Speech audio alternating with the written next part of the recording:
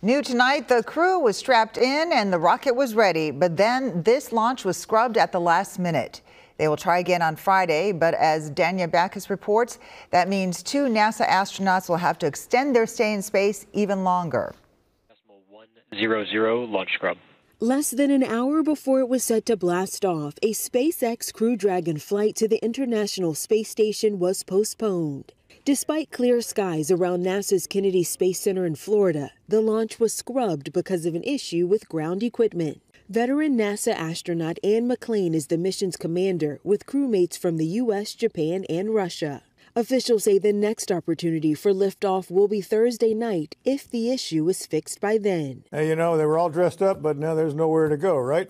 The problem was with a ground system. The Falcon 9 is held to its launch gantry by 2 kind of mechanical arms that reach around the top of the vehicle and kind of hold it in place. And before they fuel, during the final moments of the countdown, they retract those arms to free the rocket. One of them wasn't working properly. For Butch Wilmore and Sonny Williams, the delayed launch means their long-awaited return from the International Space Station could take a little longer.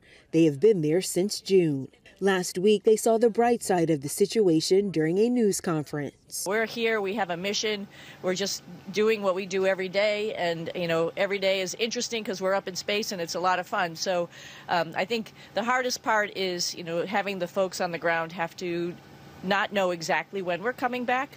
Wilmore and Williams' stay was extended after their ride home. A Boeing Starliner spacecraft developed propulsion problems during its test flight. NASA decided to return Starliner empty and keep Wilmore and Williams at the ISS. SpaceX founder Elon Musk offered to bring the pair home sooner, but NASA says that was never considered as a viable option. Danya Bacchus, CBS News, Los Angeles.